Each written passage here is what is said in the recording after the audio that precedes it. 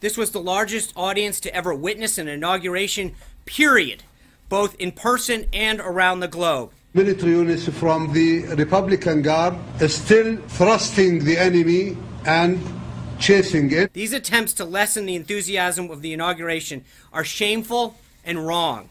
They are trying again to mix the cards, to distort the picture. Photographs of the inaugural proceedings were intentionally framed in a way, in one particular tweet, to minimize the enormous support that had gathered on the National Mall. In order that to cover what is going on really. This was irresponsible and reckless. This is a complete disgrace. This kind of dishonesty in the media, the challenging that bringing about our nation together, is making it more difficult. They are not only wrong, they are criminals and stupid. That's what you guys should be writing and covering. That this, instead of sowing division about tweets and false narratives. Excuse me, sir. Could you tell us whether you have seen the President personally yourself in the last 2 days? Next.